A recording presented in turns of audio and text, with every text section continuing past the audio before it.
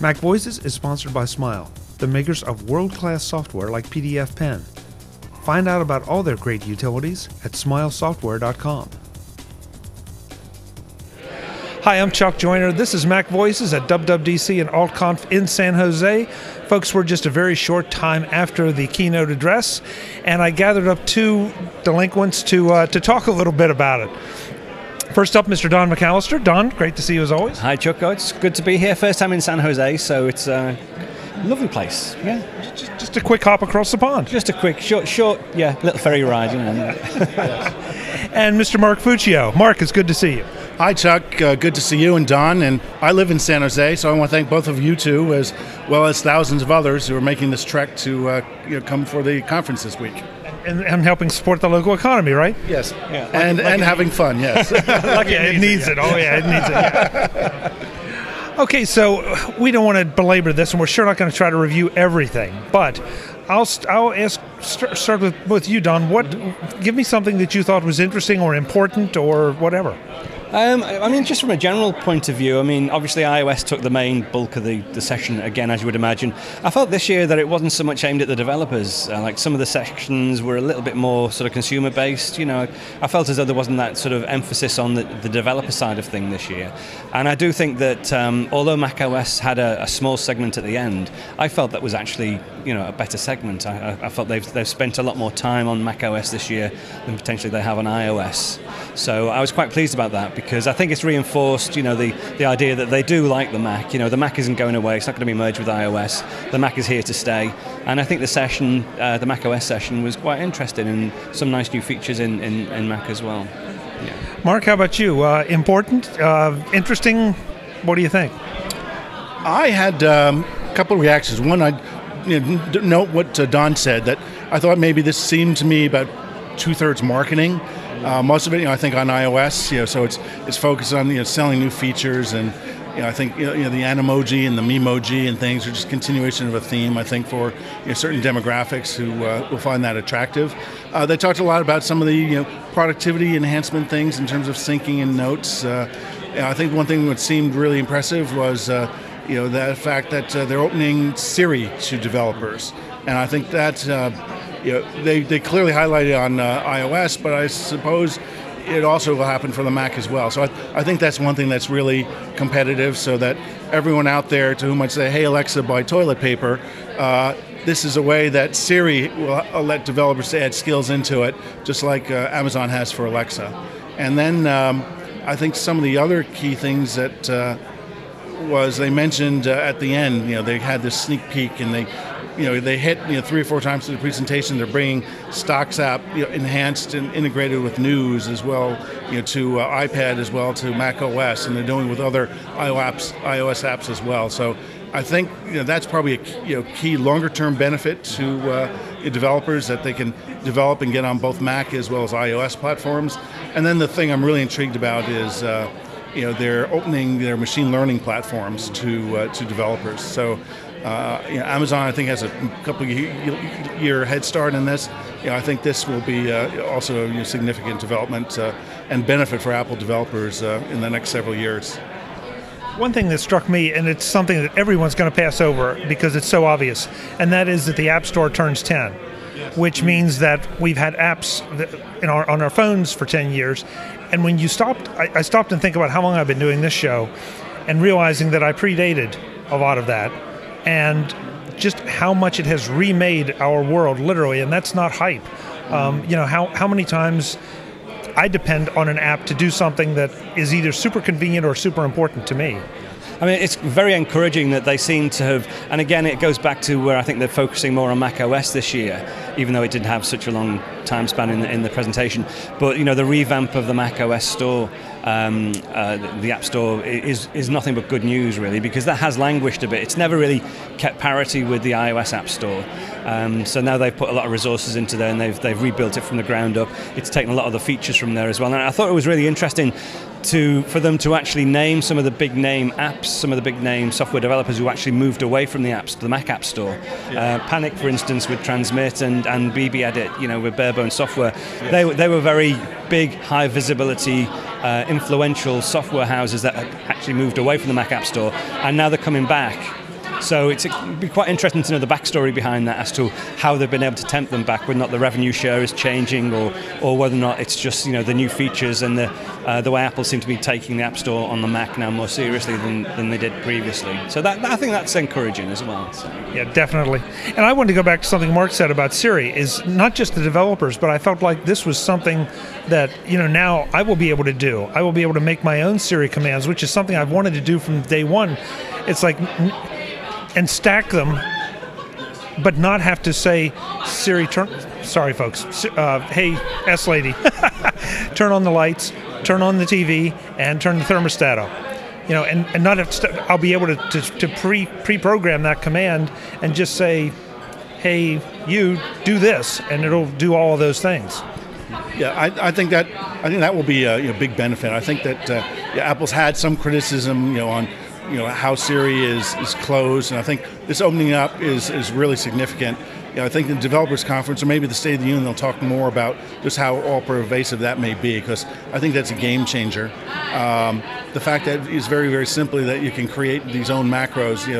It's sort of like text expander for Siri. I would think of it, as it just makes it's yes, you can say Siri, do this, do this, do this, do this, but that gets old after a while, and we all want to save those 3 seconds and all that mental effort that goes with it. So I think that's really a good thing. It would be really interesting to see if it's truly opened up, so that in a way analogous at AppleScript, if you had your app open, that within the context of that tool, you could integrate everything together. I'm curious, what they showed indicates it's in that direction, but we'll have to see ultimately what it becomes, because I think that'd be a game changer for improving the efficiency and the adaptability of iPhone into yet more different environments. It's very interesting to see as well that they've obviously taken elements of the workflow application that they bought not too long ago, because lots of the Siri suggestion framework seems to be the workflow framework where you just grab blocks of actions, and which was great. The workflow app is great, but it's quite hard to use. But with integrating it with Siri, they seem to be taking the power of the workflow and adding some Siri commands into it, or control via voice. So that will make the workflow packages that you can create much more easier to create and also to use as well. So I think that's quite a clever move. And they've moved pretty quickly on integrating that with workflow. I don't think it's probably been less than 12 months since they bought the workflow app, which still exists in its own form, but it looks as though they've actually brought that now across into Siri suggestions, which is very positive. Yeah. Anybody excited about the implications of being able to use other apps in CarPlay? Yeah, I've not really used CarPlay. I mean, I would like to use CarPlay, but it's still limited in the UK as to the number of cars that are available, so I can't really comment on that. But yeah. Mark, are you a CarPlay user? I'm not a CarPlay user, but I have. The iPhone app is smarter than my Toyota. So,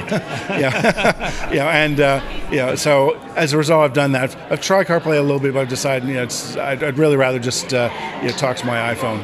It did get a big reaction, though. I noticed when Waze and Google Maps came up on screen, it got a big reaction in the room. And the Waze app, the Waze too, app, yes. yeah. Well, I am a CarPlay user, and I was really excited by that, because as good as Apple Maps is, it doesn't do what Waze does by letting me crowdsource information on traffic controls and accidents real time and police traps and those kind of things. So that was, I was one of the ones applauding on that one. Yeah, I think that's significant. Also, I was very impressed at some of the changes that's coming to the Apple TV. This integration, and as part-time in some locales, Chartem Spectra user, the fact that they're opening everything and you don't have to go through verification hell, and that will be integrated with Siri.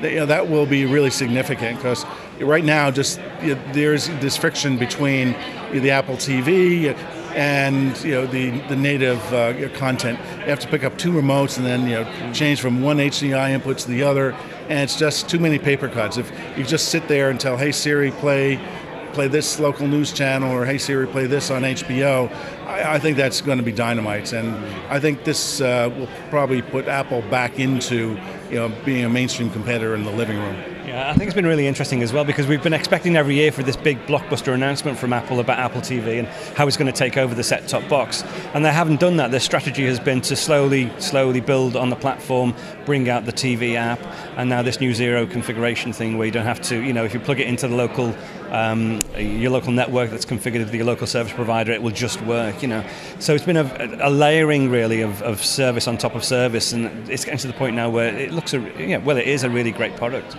Yeah, I'm cautiously optimistic about that, and I say cautiously because that's one thing that is beyond Apple's control. It has to sign up the providers.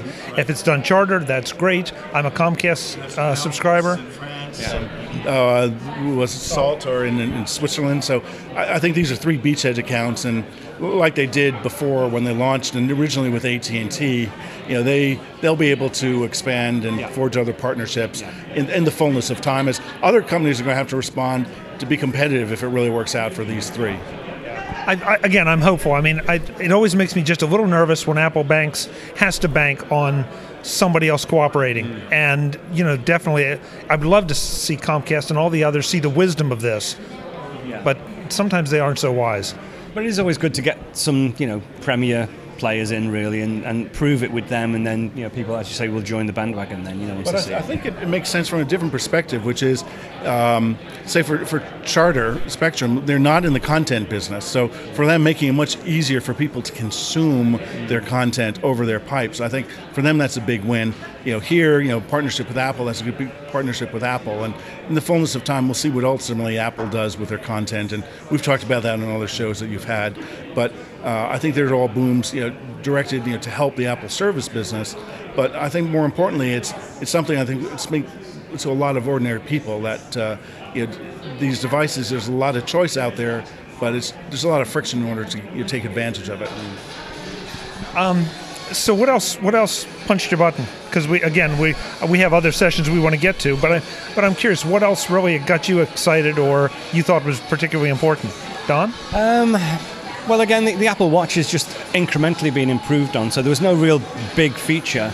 They didn't really focus as much on the health aspect as they normally do on these presentations. Perhaps we might get to see that when they start to, when the next version of the watch comes out, they'll promote that more. But I just thought it was just a solid upgrade on the Apple Watch, solid upgrade on macOS, solid upgrade on tvOS. As I say, I'm still a little bit disappointed that they didn't go more into some of the underlying technologies on iOS. For instance, they haven't really, whereas in the past they've focused on usability and productivity and using the multitasking in different ways just to help you use your iPad or your iPhone. Whereas they didn't really focus on that at all today. It's pretty much looking at the application level. So there's still a lot of work to do on iOS, and I'm a little bit disappointed that they didn't really focus in on that a little bit more, which would have been useful. But across the board, it's some pretty solid improvements. Mark, you were cheating. You were checking your notes. So did they say anything interesting? Yeah. So there's 2 things. One, Tim Cook opened with comments about the health of the Apple ecosystem. 20 million developers, and they're just a month or 2 shy of paying out what was it, 100 billion? Yes. Yeah. And so I think that's significant. So I think that was some of these other changes here. I think will help. The one thing that the only sort of dark cloud I would see here was at the end, they were talking about raising the bar on privacy on the Mac, and so they're sandboxing a lot of other data stores like mail or time machine backups or things. And I'm curious that there are a number of third-party vendors, Jamf Software or Watchman Monitoring, where they will provide managed services and tell you or tell a service provider, oh, it's been 3 days since time machine backup ran successfully on Chuck's Mac, presaging maybe there's something wrong. And I just wonder if these new privacy, if it's going to get in the way, and we're going to have a little bit of back and forth before Apple has an appropriate response, or if maybe they've taken a far-sighted view and this stuff is already baked in. I guess maybe State of the Union or some of the other sessions would be the way to answer it, but not being a registered developer, we'll have to see. Yeah, and we're obviously, as I said, we started this just a very short time after the keynote, so we're still gathering up some details. One thing I was excited about was the new FaceTime, or the group FaceTime. That struck me as really being useful for small business, for individuals, being able to put what was it, 32 people? Yes. Could you record that? I was thinking about your workflows. Podcasters, yeah, exactly, yes. So selfishly, I think Don and I were definitely thinking in that area. Oh, right, there we go, Perhaps get rid of Skype now to and that would create a whole different kind of dynamic to, editing the podcasts, but that's... Yeah, but I think FaceTime is one of those unsung heroes of the Apple ecosystem. So many people, actually move across to get iPhones to use FaceTime to communicate with their family and friends. So it's really nice to see them go down that route, and to build on the existing implementation of Facebook FaceTime. Yeah. Right, true. Yeah. So if I were to summarize, I think they're making a lot of changes, to fill in some of the gaps in their ecosystem, and then overall, make their ecosystem more attractive to pull those people from, those maybe was it 6 or 8% of Android users have the latest OS? They're just whittling away at getting all the more Android switchers moving into the Apple system. Yeah, I felt it was a good, solid keynote. I felt like just by the very nature of the volume that we had, we only got little hits of each piece of information. So whether we'll see more in the State of the Union, it sounded like we would with the new AR file format, and a lot of other things we'll probably see here in the State of the Union and the rest of the weekend. Another thing they snuck in right at the very end is APFS now supports Fusion drives and hard drives. Mm-hmm. So,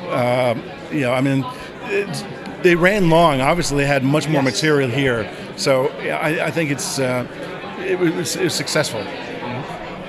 Well, gentlemen, thank you so much for taking some time. I know we're all running off to other sessions, but I wanted to get something out to get just those very first impressions. So, Don, we'll see you around. Yeah, definitely. I'm here for the rest of the week. Well, I'm here for a few more days, get a few more sessions in, some of the parties, some of the events going on. So, yeah, that's... And then in just a few more weeks, I'll see you in Chicago at MacStock. In MacStock in July, yeah, looking forward to that. Yeah. Sounds good. And Mark, you live here, so we may have to come back here to see you. Yes, or maybe we'll see you somewhere in our travels. And certainly, I'm sure we'll be here next year, so you're always welcome too. I think Don would like to see you make a repeat appearance in San Jose. Folks, I'm Chuck Joyner. We will have more this week from WWDC and the AltConf, talking to developers about what they do and also about their reactions to the keynote as we all learn a little more. Until the next time, and as always, thanks for watching. Visit MacVoices.com for show notes and to connect with Chuck on social media. Get involved in our MacVoices Facebook group and get more out of your Apple tech with MacVoices magazine, free on Flipboard. And if you find value in it all, consider supporting us at patreon.com/MacVoices and join these folks who help keep MacVoices coming to you. Advertising handled by Backbeat Media at backbeatmedia.com. Bandwidth provided by CacheFly at cachefly.com.